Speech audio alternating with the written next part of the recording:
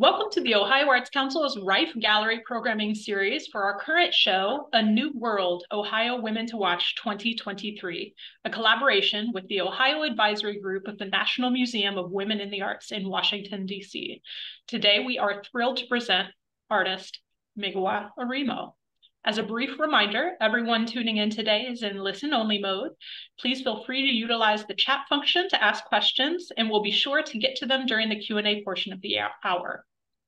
Also, please keep in mind that because we're presenting from separate locations, there may be some variation of bandwidth. So if one of us freezes up or the sound fluctuates, thanks in advance for bearing with us. Okay, thanks all, and welcome, Migiwa. Thank you very much. Thank you for joining us today. First of all, I just wanted to thank all the Kat and also her staff at the Rife Gallery for mounting this show and assisting us for a future touring of the show. So I'm very excited. But it's also Ohio Advisory Board for assisting us in terms of a National Museum for Women in Arts show. So I really thank all of you. So today I'm going to talk about my recent work and just a little bit of background and then how my work developed the last 5-6 years showing different work.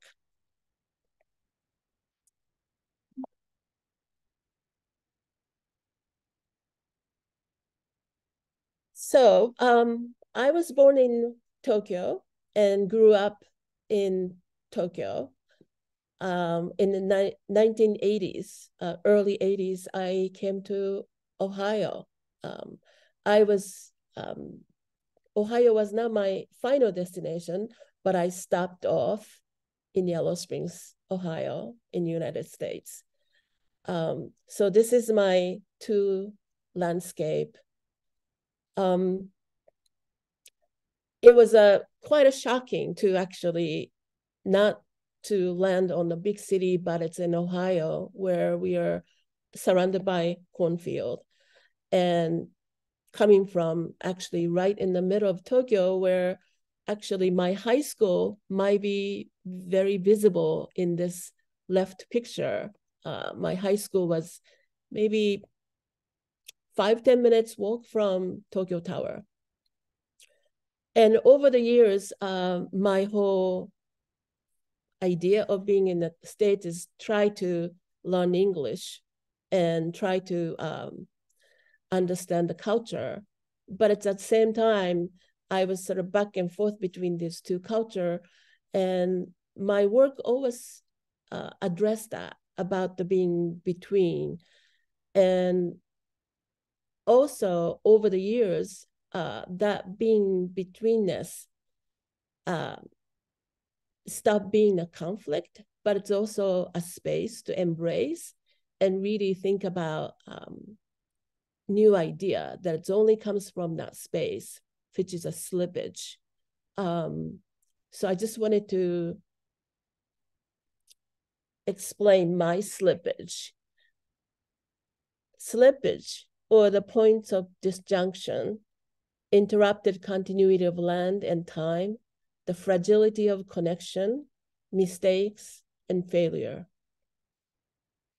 In whatever form slippage takes, physical, political, or cultural, we become sensors and experience the slippage as shifted sense of equilibrium. In trying to regain balance, we notice, remember, observe, measure, witness, suspect, and probe. Some look at nature with inquisitive eyes. Some pay attention to a subtle shift in use of language. Some become activists. Some bring themselves together as a community of learners. So this whole space of gap space or slippage, that it's no longer, for me, it was a binary conflict, but it's more like it's a unique vantage point that I can look at my surroundings and create work from that. One of the example is The Day Before Tomorrow, Sites and Footprints of ICE Detention Centers, 2019. So there was a many news on about the detention center in 2018, 2019. And I was paying close attention to it and also attending many rallies, direct action on the street. And this work is, one of the things I learned is how many detention centers are in this country. And I started looking at it, and I ended up visiting each site that it's listed with the Google map and looking at each building. And this is a footprint of buildings that is drawn on the pages of dictionary. And each one is comes with the addresses of the detention center, but it's also measurements of the building.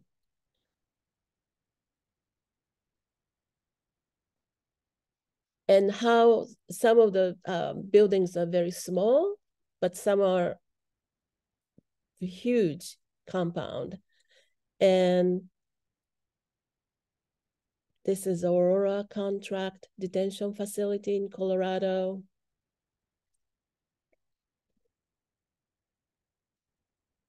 This is one in Texas.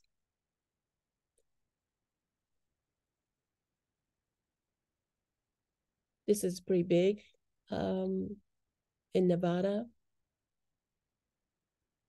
Let me show you, go back. So what I wanted to also create is the sense of opaqueness.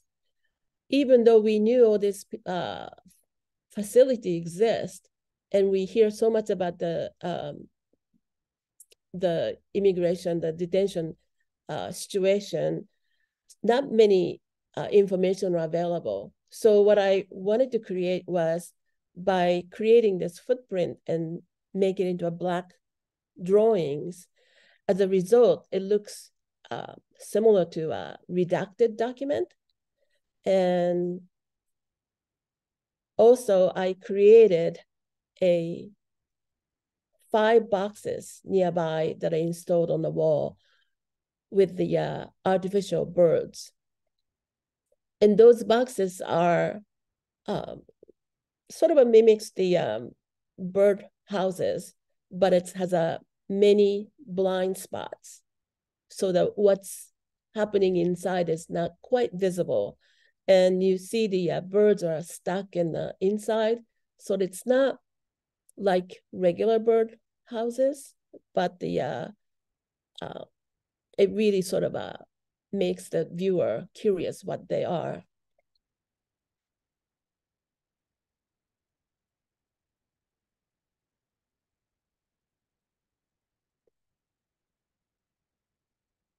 And also it's about 60, 70 birds were positioned and throughout the gallery. And also each time I mounted this piece, I created the small zin so that people can take away when they leave the gallery.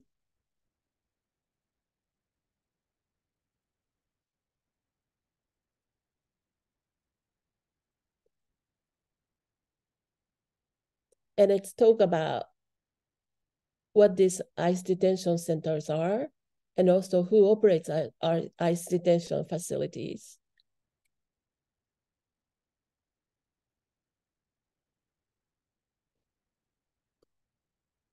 Also, importantly, who profits from immigration detentions and detention facility contracts.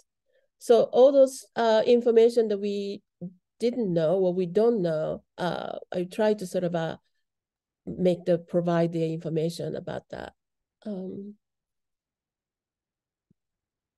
also each location, I make sure that in that state where those detention facilities are, and also local resources.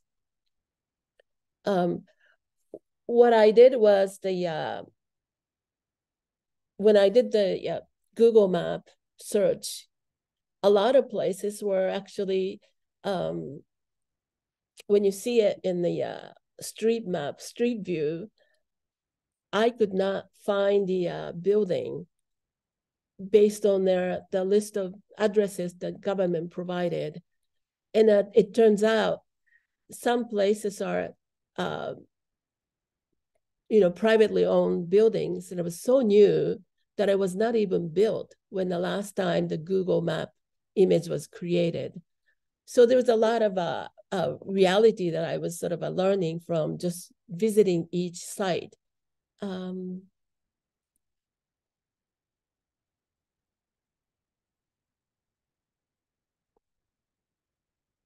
also, you see this pages of dictionary, and this is the dictionary of the underworld.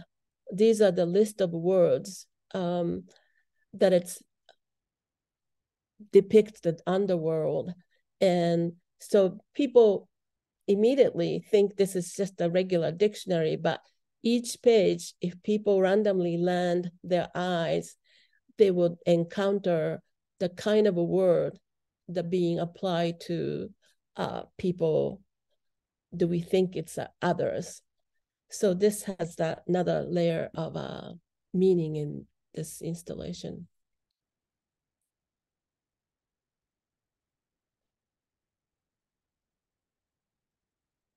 And similar time, I also created this piece called The Signal. It's a Morse code, silent and silenced poem by woman.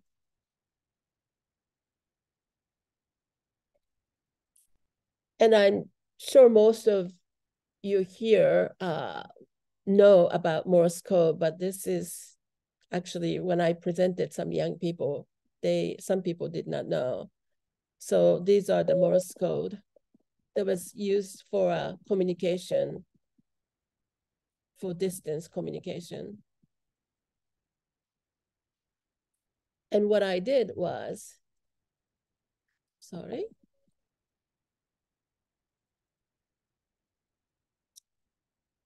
This is an installation of a signal. And it's the work on the fabric, linen. What I did was I collected writings by a woman from different culture. And these women, by writing pieces in their culture, either they're risking their lives or they're under the sort of a oppressed environment for women to be expressive. So what I did was I collected these writings and in English, and then I encoded them to Morse code, which is the dash and slash. And then I embroider them on the linen.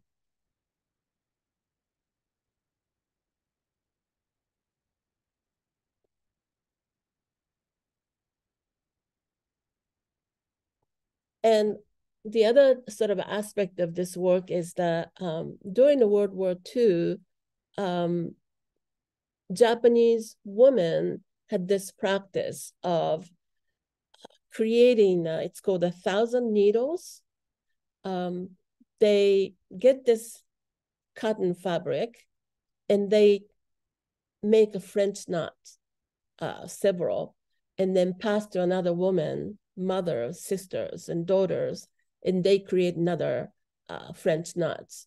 And they created 1,000 or even more red thread French knot on the fabric, and then give it to soldiers who takes off to the war.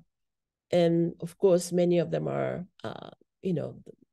those kamikaze soldiers who get on a plane as a suicide plane. So quietly, what they're saying is go off for the country, but it's also quietly their message is come back alive. And this was a metaphor for amulet. So the soldiers will wrap their, put this in their garment inside. So I kind of wanted to also draw that inspiration from that practice and how the women's silent sort of solidarity are embedded in this stitching.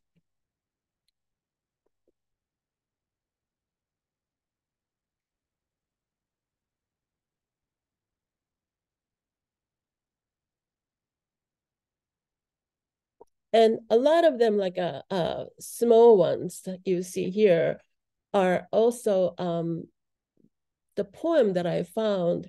It's an Afghan poem.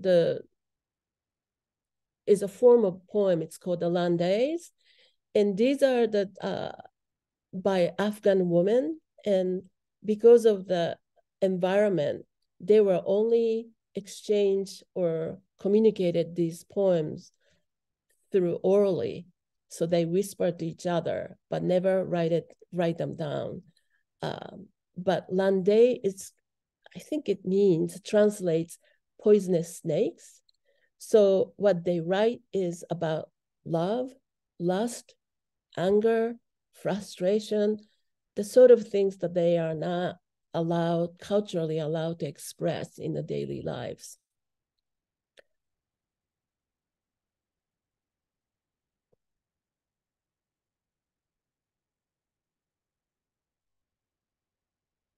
And then usually I provide the written, handwritten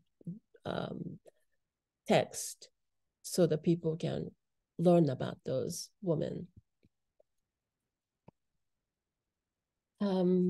Next one, it's called the huin. Huin means in Japanese called the sealed. It's a plastic B-29 model plane parts.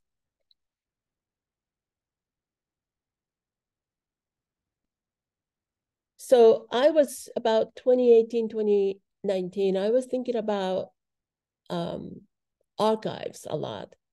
And I did one installation addressing that, how we remember things and how country remembers things. And this is the boxcar which dropped the bomb on Nagasaki, which is being housed in 20 minutes from where I live in Yellow Springs. And this is the Air Force Museum in Fairborn, the next town. And so this one is a part of 1:48 scale model of B-29 warplane, including the Fat Man, which is a bomb that dropped on Nagasaki, in linen and hand-stitched clothes, then pinned on board. Each one is wrapped with a linen and then stitched very tightly, and then display them in this way before you assembled into a whole plane, and number them, and then display as if these are almost like a specimens. But it's also, I wanted to create the kind of a parts, or before words becomes a sentence, becomes a narrative, and wanted to kind of address the idea of how do we, both as an individual and as a nation, construct a narrative of war in a culture telling.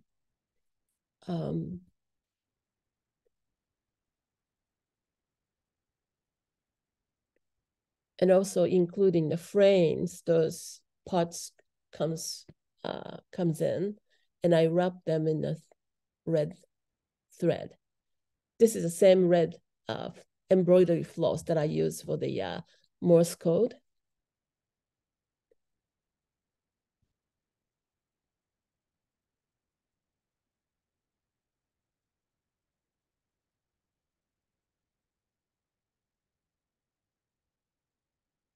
And just to sort of same sort of carrying on a similar idea to recording it or archiving it, I number them, each pieces.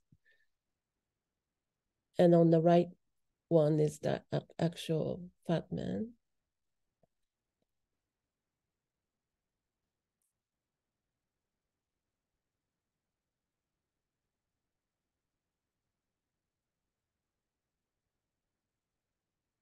And some of the pieces almost remind you of bones, the shape of bones, but it's also the stitches becomes like sutures on the skin.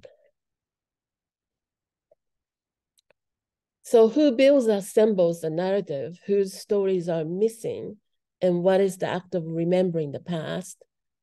What gets altered or erased along the way? And how do these memories become history? So that's what I wanted to address through this work. This is called the proximity of syllables. This is the one that I show at the Western Gallery. You enter the installation through the parentheses, through this markings, and you are entering into a space of books, pages, writings, many syllables.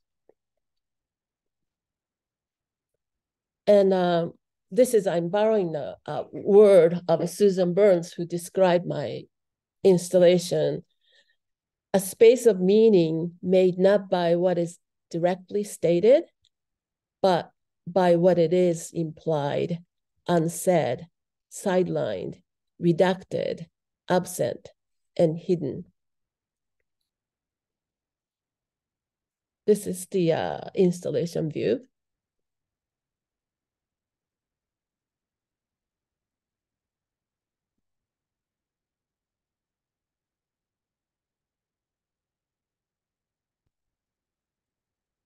So I use my material for my conceptual work. Choice of material is an integral part of a concept of any given work and varies from work to work. I deploy various material strategies in the hope that the material itself reveals and articulates the hidden layer of ideas. And I will show you the example. This one is called In Broad Daylight, Department of Homeland Security monitoring words. So this one is in 2012, following the Freedom of Information request and the lawsuit, the Department of Homeland Security was forced to release the analyst desktop binder, over 300 monitoring words for online activities against terrorism. And I was just stunned the kind of words that they were monitoring on our online activities. But it's also, those lists were invisible from us. And what I did was, using this broad daylight as a kind of concept to start with, I took the paper and then I prepared each paper with the cyanotypes. Those are the people, even the grade school kids, make a thumbprint by putting leaves and flowers and then put against under the sun, and then wash it up. Later, you wash it and then becomes a blueprint. And then you can see the shadow being a white. So this is the same technique that I prepare the page by exposing sunlight. Now, in Ohio, the Freedom Information Act is called the Sunshine Law. So this is literally, I'm using that as metaphor to create this paper by exposing sunshine. And then I typed using old-fashioned typewriter, and I used the whiteouts, the kind of a white sheet that you insert in a typewriter and then punch the letter. That was originally used for to erase words. If you make a mistake, you go back space and then you put the white sheets and then type again. And then that exact location of the type of the letters gets white out. So originally was in order to erase or hide those words. But here, against the dark background, those whiteout or things you want to hide becomes visible. And these are some of the words that they were listening.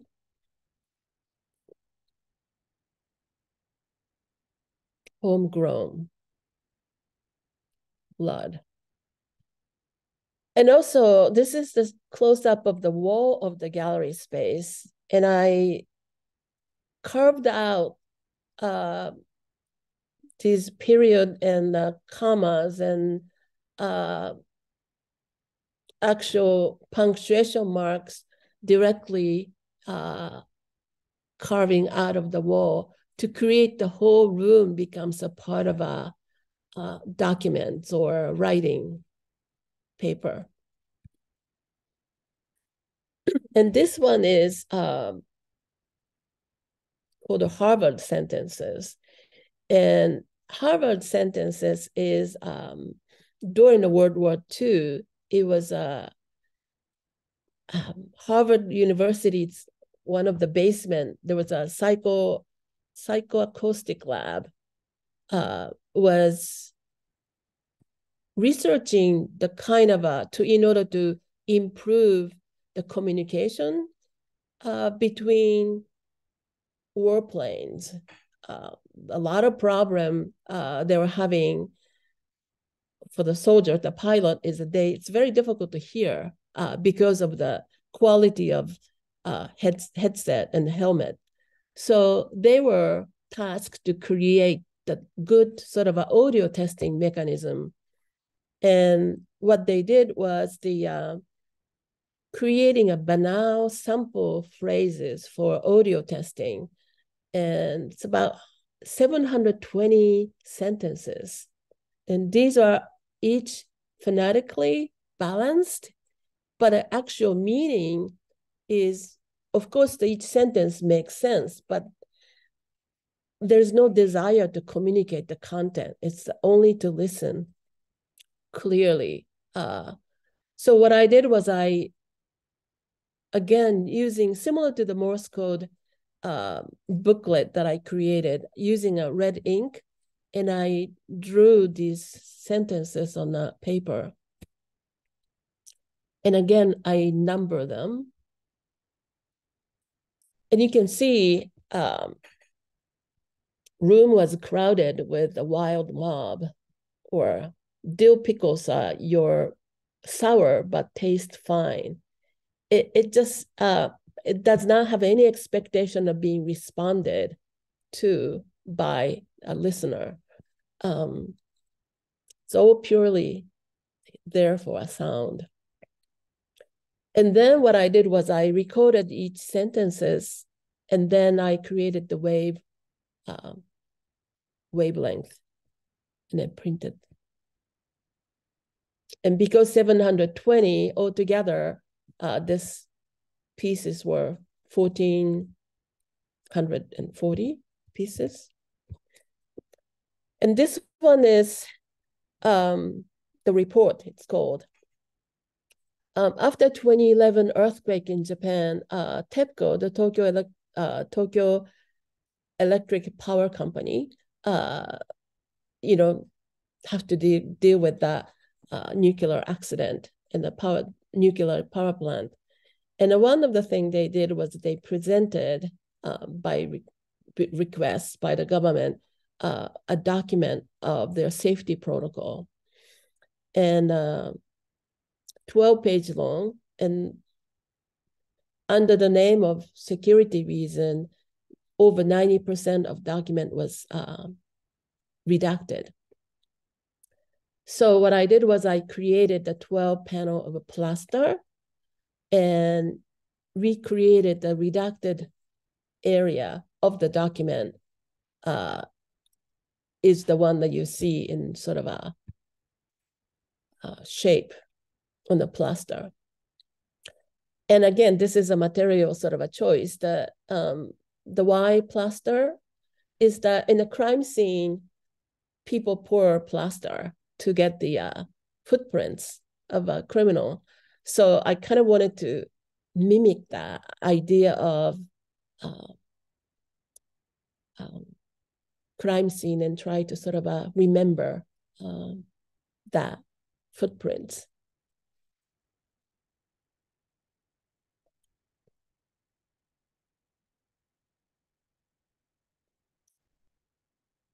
And then Strangers Bundles, Hours of Woods. This is a piece that I'm showing currently at the Rife Gallery. And it says pandemic, daily walks, residency in woods. So early 2020, the Ohio, early on in March, we had a shutdown, but we were allowed to take a walk nearby. So I was doing a daily walk, and in Yellow Springs, we were very fortunate to have many places to walk in nature, and it eventually some of the nature reserve was open, so people continued to walk, and then I did too. But at the same time, during the pandemic, there's a many opportunity of exhibits or lecture, workshop were canceled. So I started thinking, what if I gave myself made up residency in woods, since I'm walking every day and looking at the nature. If I were to do a residency there, what sort of work would I make? And that's what I did with the Strangers Bundles. And before I started, I was thinking, during the pandemic, all of a sudden, the safety of a home became a dangerous place because enclosed space became dangerous. People became dangerous. Being out in the nature is the safe place. So I was thinking about that and to create the kind of work like that. And this is the Chapel Hill when I eventually had a show there and using this piece. And these are, right now I'm showing 5 of them at the Rife Gallery. Each one, I'm calling it bundle. It comes with a strap and then also a pegboard, so that this piece, a bundle, is opened and then hung on a pegboard. And it's being used as sort of a cotton fabric, sort of very sort of a utilitarian fabric. It's not a decorative. And each one has a different thoughts and a very different type of thoughts that kind of align at the temporally alignment of many different thoughts on woods. And one of the things that this piece is the invasive plants or alien species. And this is a 1990, 92 presidential executive order of alien species. And this is a document, and this is the part of a definition of alien species that I took from to stamp on this fabric.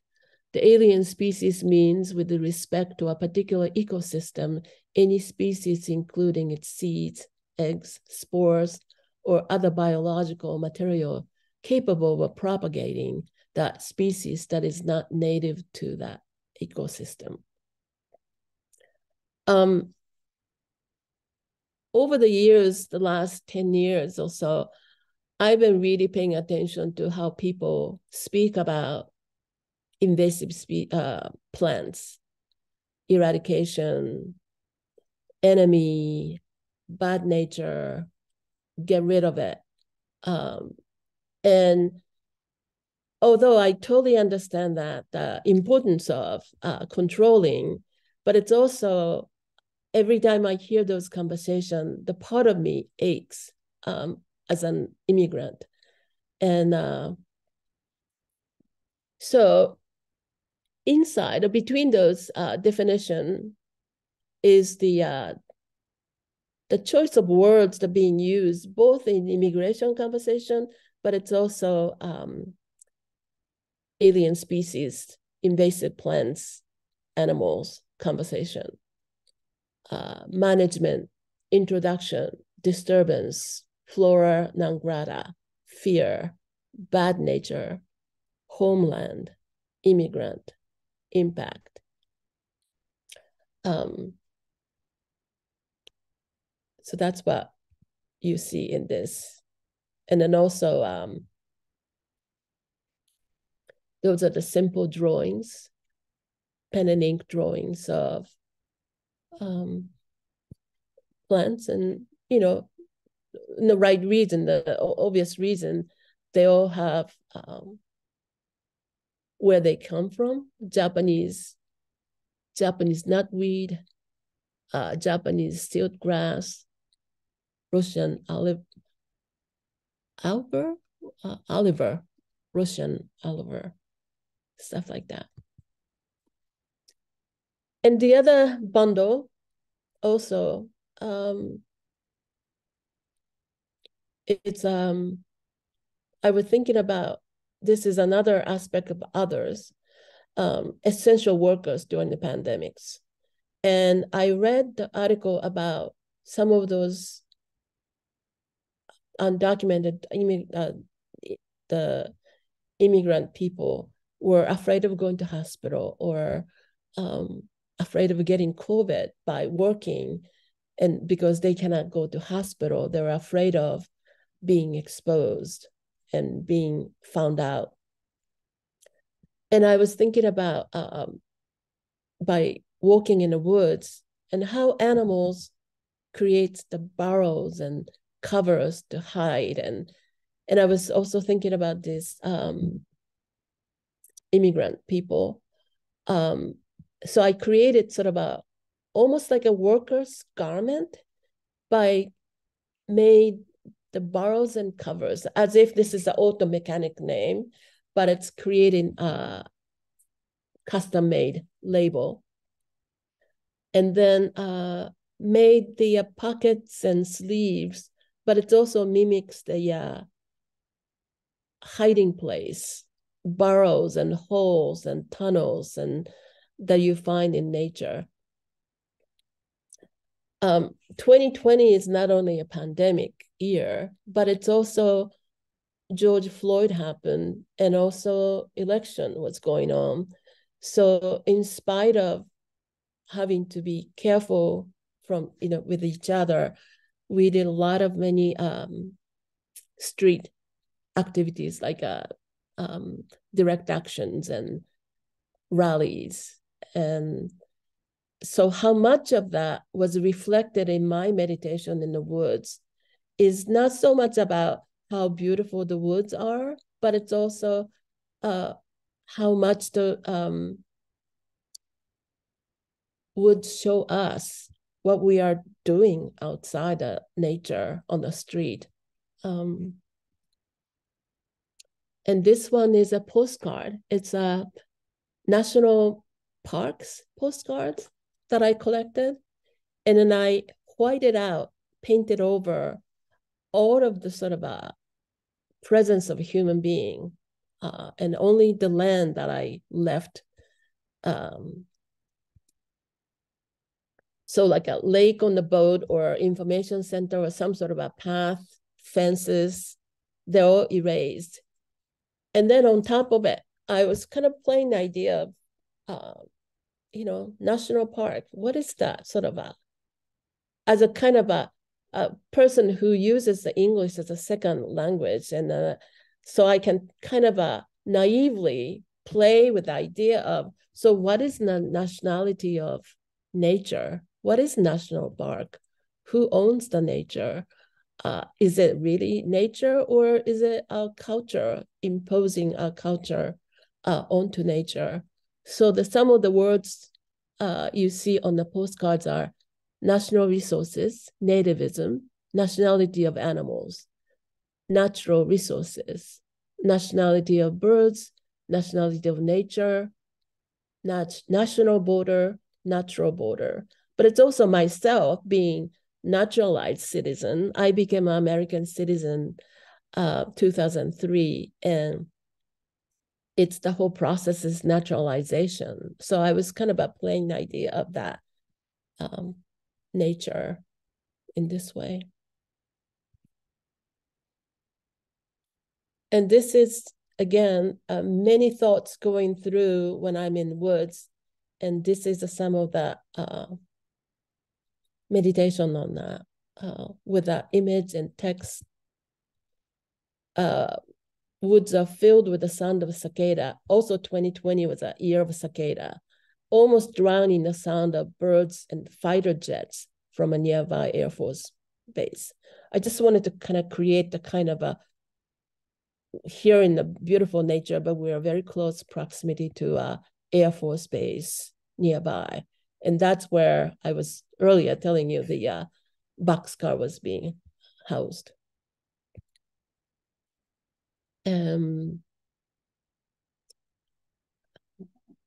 Like on the left floor, the invasive honeysuckle retains its leaves later into winter than most native trees and shrubs.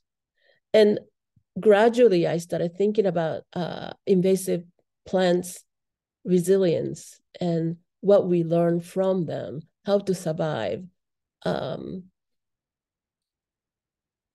terms of my sort of involvement with a lot of activism.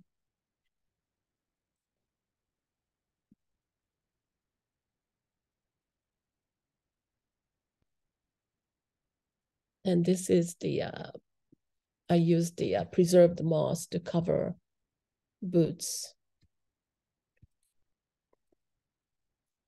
And this is the field guide that I provided because of the Chapel Hill show. I was not sure whether people are allowed to be in the gallery or they're allowed to just see it through the glass. So I provided field guide to just show the words that are being used. And then lastly, just very quickly, I struggle through over the years. I've been always providing free banners to activists. And I always feel like this is the one way that I can really sort of embed myself to local activism and street actions. Even though my work in the gallery or in the studio is layered and try to put a lot of thoughtfulness to it, but this one is a very opposite. And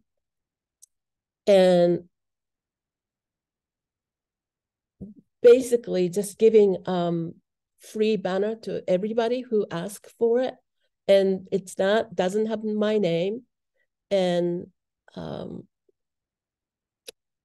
I'll just read the very last sentence that I remind myself the goal is not merely envision a new world, but to actively participate in its creation and question and challenge the structure, just shape our social landscape.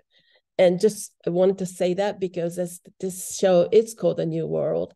And I think our responsibility in our own way, somehow, if we can find the sort of a connection to that, is very important for me. And this is I'll do the speed through last I've been doing this over 20 years, but this is last 10 years or so. These banners are tossed, handed from people to people. Eventually they disappear, but sometimes I find the banner that I made in Washington. This is a Washington Post that I saw. Wow, somebody from this area went to DC. This is a Walmart. Justice for Floyd. This is a young local youth group led 25 consecutive weekly protest we did 2020. And it's always I do at the request of activists. So they come to me late night. I'm thinking about using this word for the banner. What do you think? Do you think you can do it? My answer is always yes, I would do that. And sometimes I'll bring the young people, participant, helper to do a big production. This was leading up to the 2020 election. We did the installation on the wall.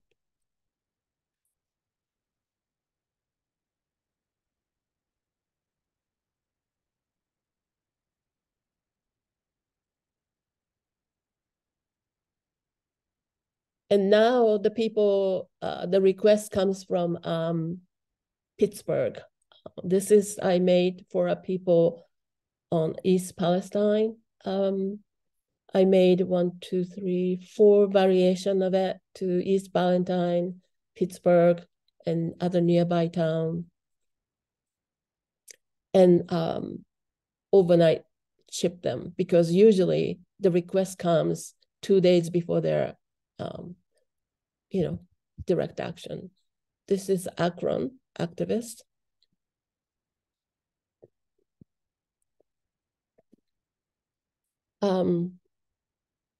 In love, rage, and solidarity. And I'd like all of us to be that person whose local activists can call you and ask for any type of sort of assistant, either media assistance or visual messaging or some sort of other creative strategy. And that's my sort of a hope. So this wraps up my presentation. Thank you for listening. Wonderful. Thank you, Migiwa. This is a great time for us to have questions. If folks have questions, go ahead and pop them into the chat and I will read them to Migiwa. So Migiwa, let's start with, you have a really distinct color palette. Can you talk a little bit about how you've selected or how you've grown into your limited color palette or kind of schemes, or just give a little more context for that? Mm-hmm. I'm glad you mentioned that. I do that on purpose. If I end up using many colors, people tends to react to colors before anything. A pretty or a color combination. And because my work is really conceptual, and I didn't want to give more people to respond other aspect of it. And so by really sort of controlling the color palette, that it's more the concept behind it becomes more clear. But it's also, like I said, my material choice varies from fabric to plaster, cyanotypes. And sometimes I build the cabinets. And so those becomes more of a focus point than color combination or prettiness or whatever that color brings. It's a powerful thing, the color. So I just wanted to only use it for effectively in order to make a point. Wonderful. We have a question from Priscilla. I can tell you research your topics deeply. Can you say something about the role of research in your work?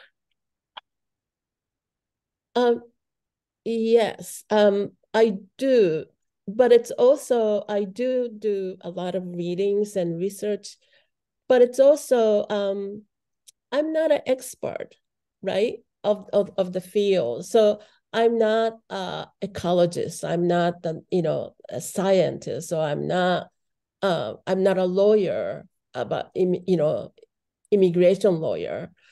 But I think that art has a unique position that it's actually we are allowed to fly over many different discipline and field and then create another point of entry to understand that whatever the topic that I'm researching.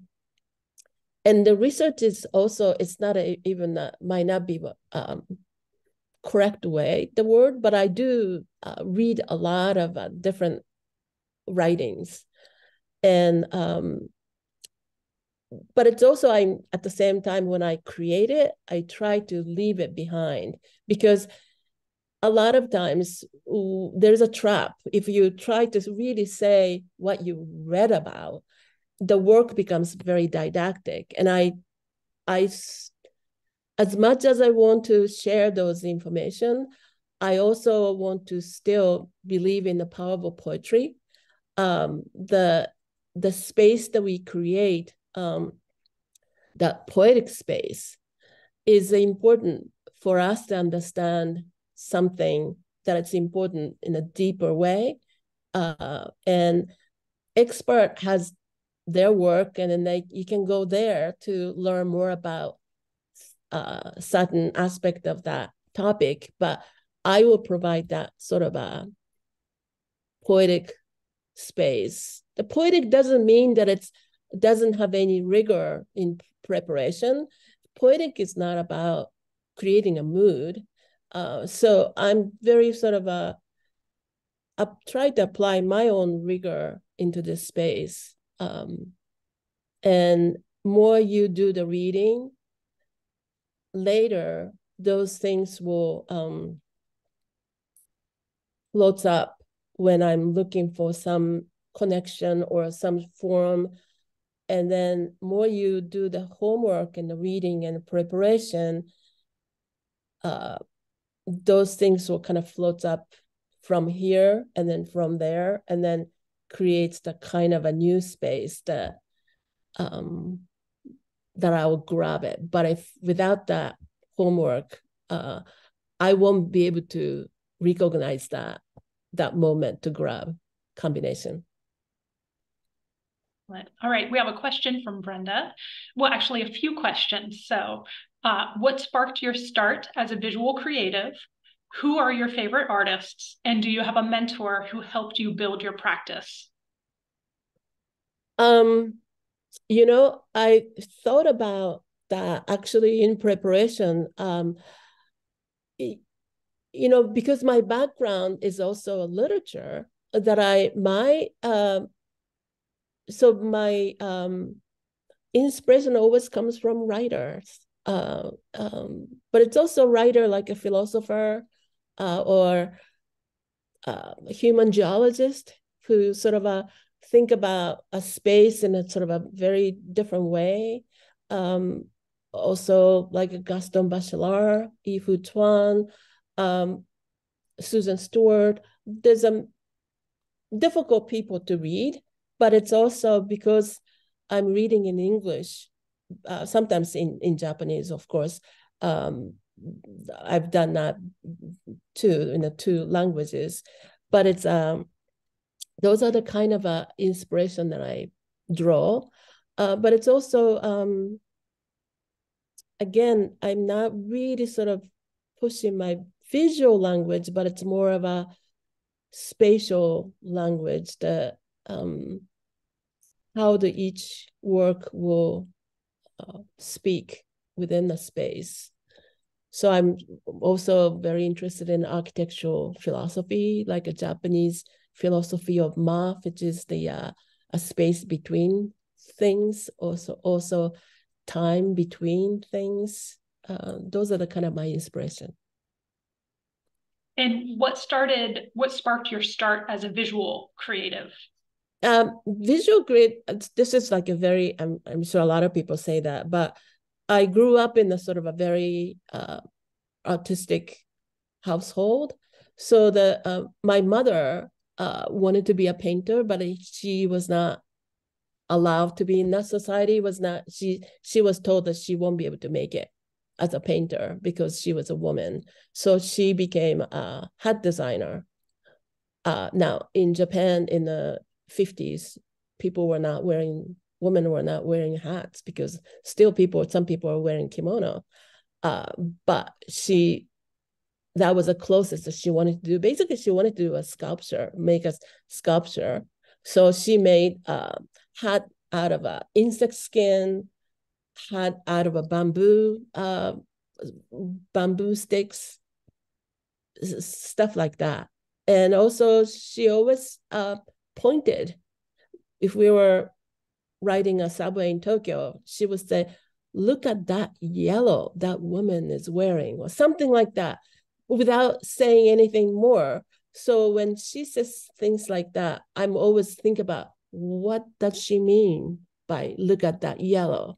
And that moment, there's several things that you think about that yellow. So I kind of grew up in that environment, but there's a lot of artistic sort of people around my growing up. So in terms of expressing visual in the visual language is always very from early on.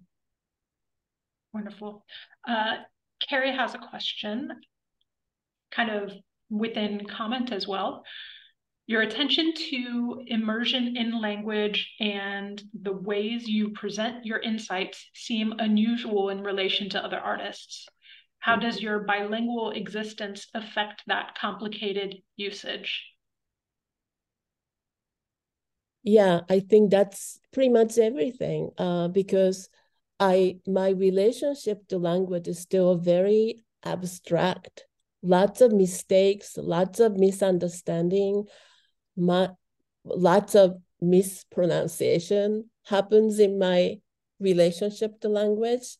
But it's also, I think when I got older, my comfort level in my own life allow me to embrace that space of a language in a between sort of a space between the languages.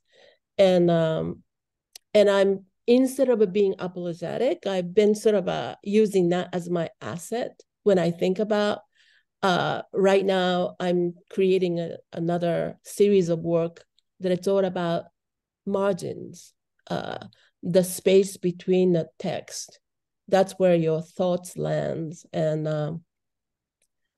I'm trying to pry open that space wider to create the kind of a new way of new work. Wonderful. I think that's a really excellent place for us to end the conversation. Thank you again, Migiwa, for the generosity of your time and talent. And thank you all for joining us for this artist talk by Migiwa Orimo as part of our programming for A New World, Ohio Women to Watch 2023. I'd like to give a special thank you to our curators, Sora Kang and Matt Distel, the other participating artists, as well as the Ohio Arts Council's board, the Ohio legislature, and the governor who supports the OAC, this great space, and of course, Ohio artists.